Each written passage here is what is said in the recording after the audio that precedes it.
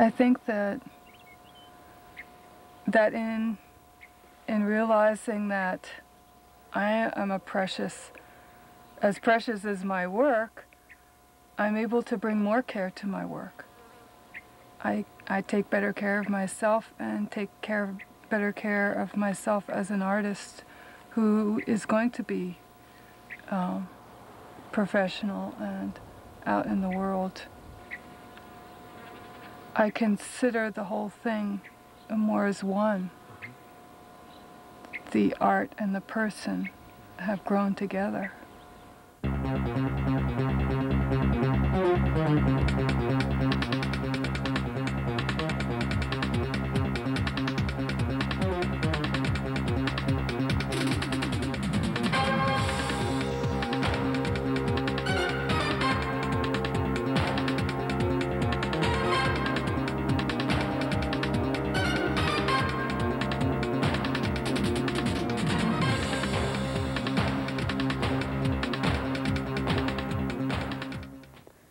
This is another program in our segment on personal change.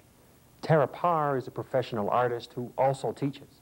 She entered psychotherapy because she wanted to understand her lack of success as an artist. She felt a need to make some significant personal changes if she was to become the artist she wanted to be. I'm with Dr. Marlene Winell, a psychologist who worked with Tara as a change facilitator. Marlene, tell me about Tara. Bill, Tara was a joy to work with. She's a beautiful person and she does wonderful art. The change that she accomplished in the course of therapy, I think, is very interesting. As we think about change, it's important to realize that the basis of it is a full self-acceptance. And then from there, people can see what they would like to change and develop.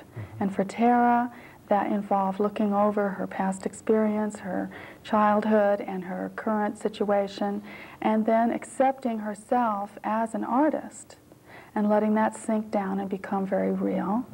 And part of that was getting back in touch with herself as a child, being more playful, and just letting herself flourish and become who she really wanted to be. So in a way, it didn't really seem like a lot of change. But it was a very significant change of perspective, of attitude, and that's personal change that's very important. And the process she used? The process was basically one of getting support in a group therapy where there were other people who also shared the same human concerns with having backgrounds that weren't perfect and current traits and faults, and excited about personal hopes and dreams. And so from there, Tara was able to gain the courage and the commonality with other people to go ahead and be who she is. I think in the last few years I've really decided that my work as a visual artist is the most important thing in my life. And there have been a lot of things that have really helped me to make that decision. I have increasingly found the art to be such a personal expression of who I am that it makes it easier to want to spend all my time on that. The art object becomes a really precious thing. I got into therapy wanting to figure out why I was having some trouble focusing on the things that were important to me, especially my art. And I think I felt pretty insecure about myself as an artist. I felt a little awkward and like my work was not very acceptable to other people and that it didn't fit in. And that awkwardness extended itself into all parts of my life. So I didn't feel at ease, and I needed to find out why.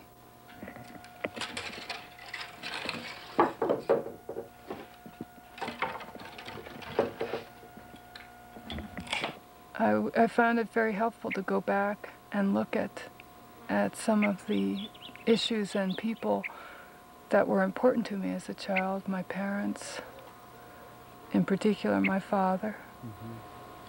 And I've done a lot of work in how I feel about those people. And instead of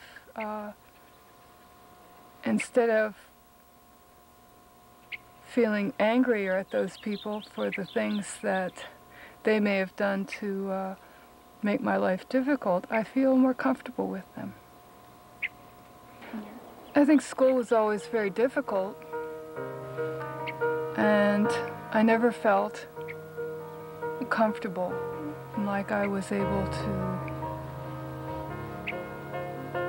do my work and be with the other children on an equal footing. I'm still not sure what all the reasons for that were, but I think that I have become a lot more comfortable being with people and recognizing that I did have problems when I was a child.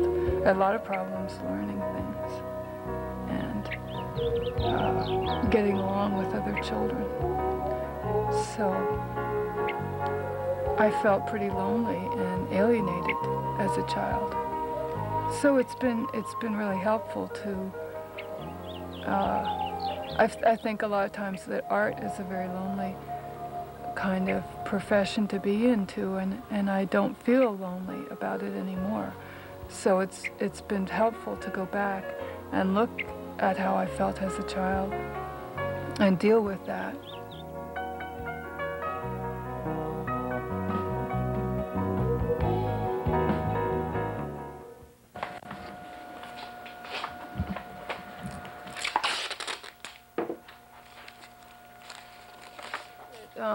The awkwardness that I felt as a child came out in my work a lot of times.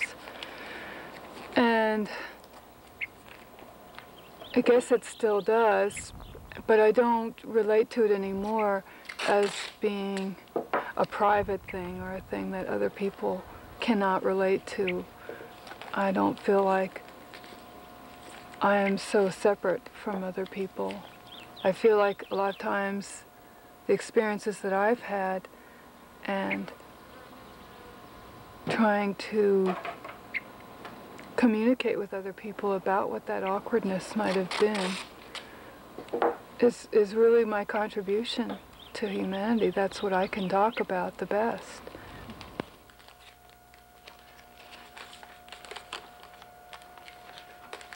I think a lot of times the way that we learn to deal with people when we're young, and particularly people that are really important to us, can carry over.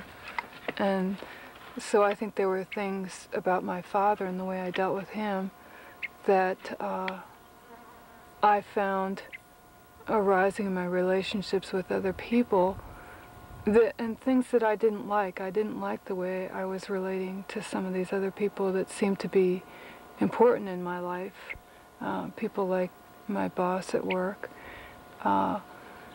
And I didn't really quite know how to deal with the behavior that I was getting, or that I was having to deal with. And so, in thinking about how that related to my childhood and how I talked to my father and how I was used to having him talk to me, I was able to figure out that there were some things I didn't like, and then I confronted that with my boss, and that it was a very good, healthy thing for me and for him, I think, probably.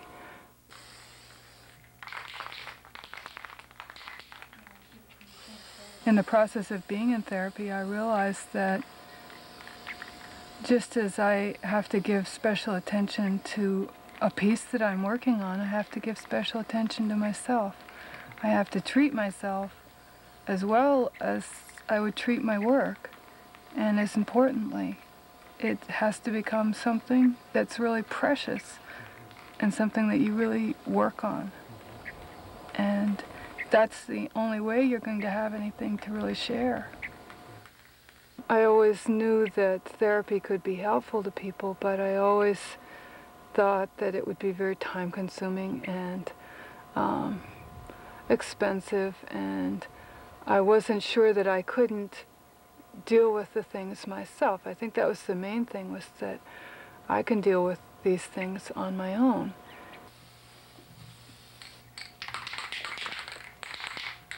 I've gone through some things in the last few years that made me stop and say that, realize that I really needed to deal with some issues that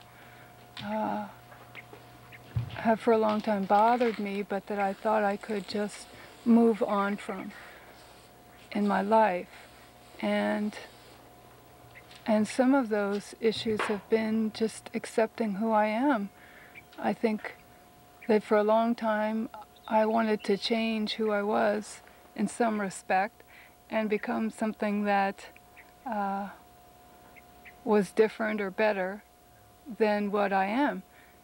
And through working with other people in a therapy group, I realized that I like who I am, and it's all right to be who I am and not worry so much about the parts of me that may seem awkward or different from the other members of my society.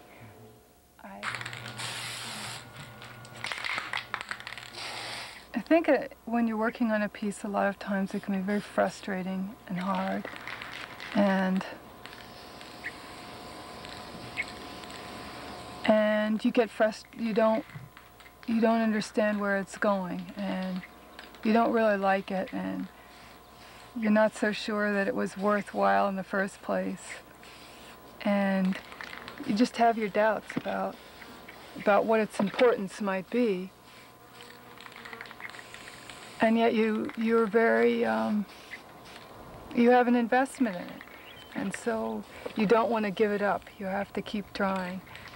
And it's a lot of times when the piece is at its worst point that you just can't walk away from it. You have to keep working on it and going back and trying to resolve something. And I think that's true as a person growing and learning and experiencing in the world, that the things that give you the most trouble a lot of times become the things you have to focus on in order to get past them and feel comfortable with them and accept them as valid.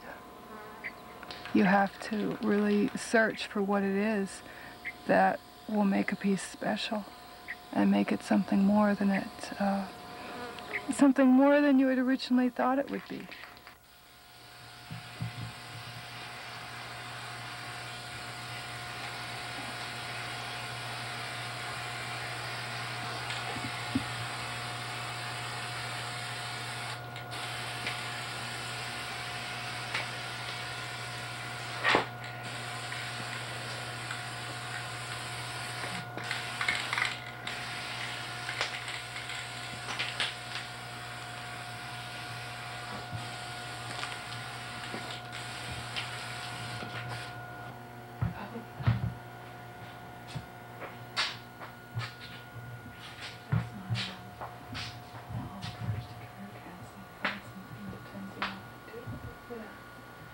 I think that a lot of the visualizations we did in group were like taking little trips, going places where you would imagine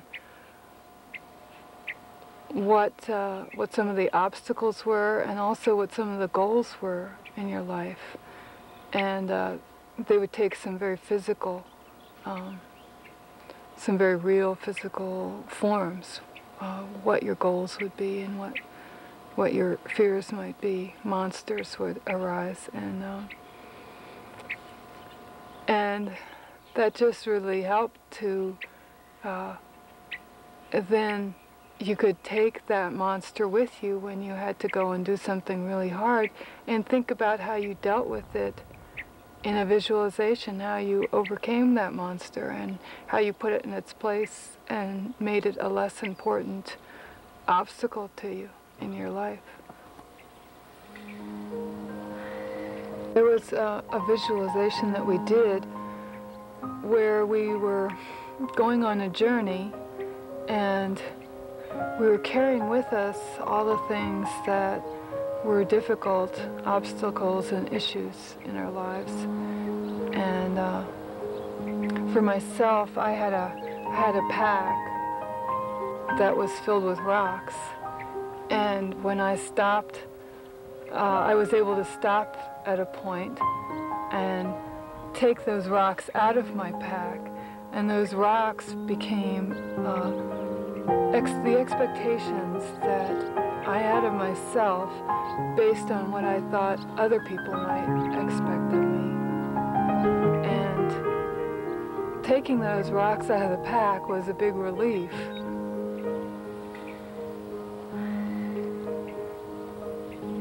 And we continued on our journey once I continued on my journey once I had taken those rocks out of the pack.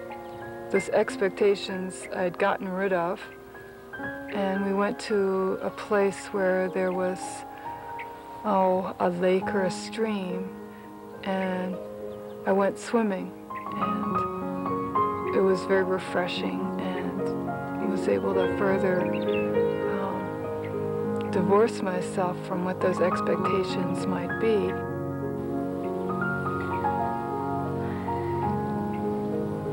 In coming out of the water, I found in my pack new clothes that were really comfortable and attractive, a yellow blouse and some really comfortable pants and a gun that was,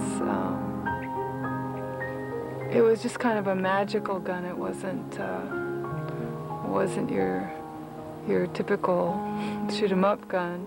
It was a magical gun that gave me power and courage to do and be what I wanted.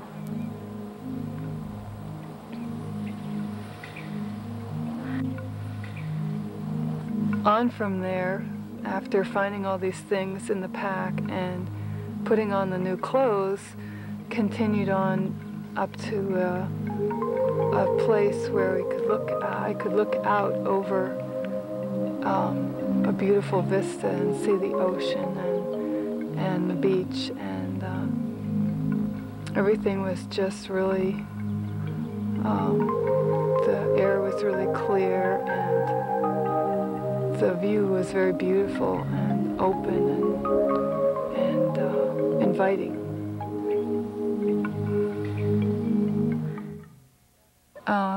Because we were all doing it together and sharing our experience, it became a real group effort to help each other and to realize some things about each other. And it could be extremely helpful to hear someone else's feelings about who you are and what your problems are. Other people's perceptions about you can be very clarifying as to what's really going on with you. I think for the most part, it's really helpful to work with someone, especially when you're working on some very personal issues. You need to work with someone to figure out where you're going. And a lot of times it's really helpful if that person isn't very close to you. So it seems to be important to find someone who doesn't necessarily know everything about you and that you're not going to live with for the rest of your life. Someone who can be a little more objective and someone who's there just for you to talk to and it just focuses you more on what it is you need to deal with. And it puts you at ease a little bit more, too. It would seem the opposite, but once you've done it for a while, you're more comfortable, I think. In therapy, I did a tape with my therapist that I was able to play at home for the purpose of helping me get started with my work and feel comfortable.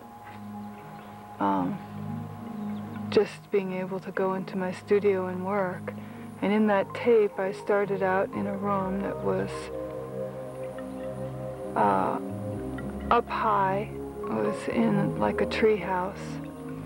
I think that when I was in the room, it was very safe and comfortable and familiar, and yet I didn't really feel the energy or the conviction that I was able to just go straight to my work and do that. I felt a little bit like I was closed up in the room. So in being able to gather some strength and some security from being in that room, then I was able to go out and into the park and experience that in a really positive way. And I passed through that park where there were other people, but I spent time pretty much by myself, looking very carefully at different things in nature and just enjoying how good it felt, how good the air felt, and what a good day it was.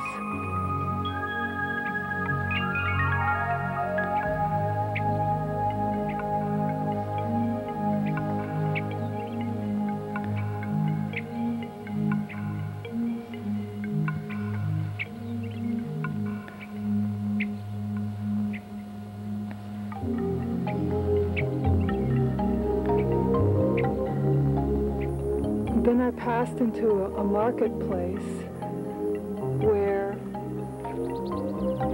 I found to my surprise again that I was pretty comfortable and even feeling a little braver, more courageous about what it was I wanted to do. And so I was able to go from the marketplace right to my studio and work. And ultimately doing work that I could communicate with people.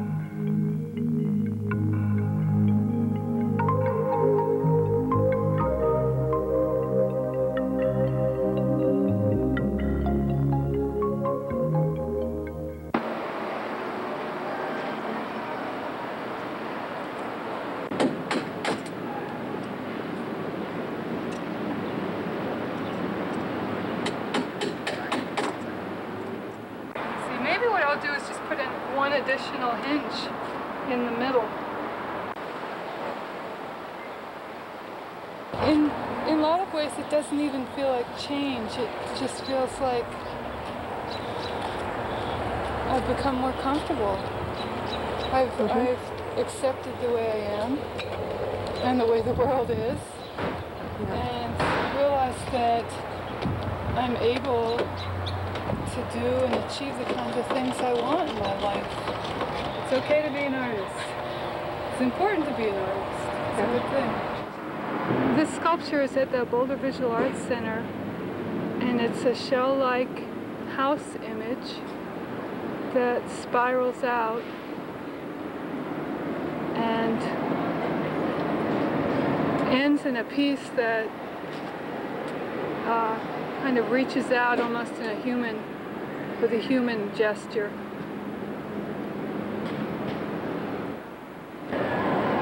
It's exciting to have it in front of people where I'll be getting a lot of reactions, and just having it finished in a place where it can affect a lot of people makes me look at it more seriously and just feel more fulfilled with the idea, more comfortable. And I'm learning a lot from, I always learn a lot from the work I do about myself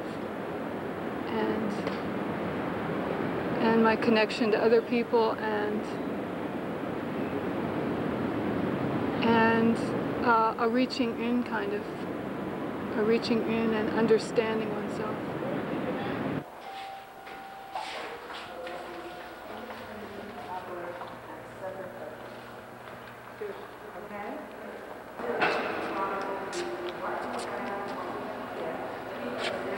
I love the colors that you used. It was a lot like being a child and going back and really exploring color in a really childlike way. I enjoy doing these a lot, and I've started to use a lot more color in all my work.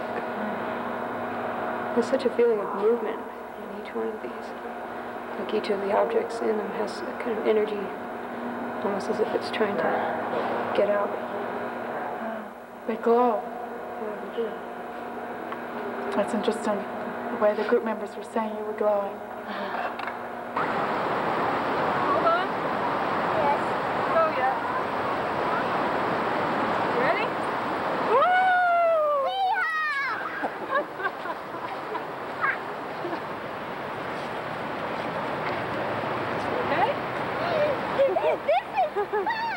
I think that a lot of things that are kind of right there under our noses, understandings about ourselves and what we want and how and what's okay.